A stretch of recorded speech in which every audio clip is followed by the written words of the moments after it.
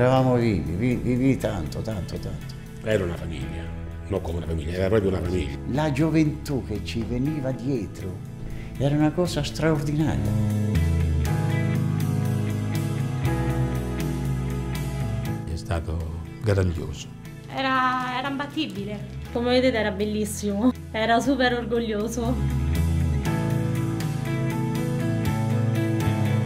Mi sto emozionando anche molto di più grazie allo sport paralimpico. Io non pensavo che esistessero proprio degli ambienti in cui ci fosse più acqua che nella vasca da bagno. La medaglia la voglio vincere con le mie braccia. Qui possiamo diventare degli atleti veri. Siamo la nazione più forte del mondo in handball. Ho trovato nuovamente il modo di fare uno sport di resistenza che non è, come dire, la storia della volpe e dell'uva, è anche bellissimo.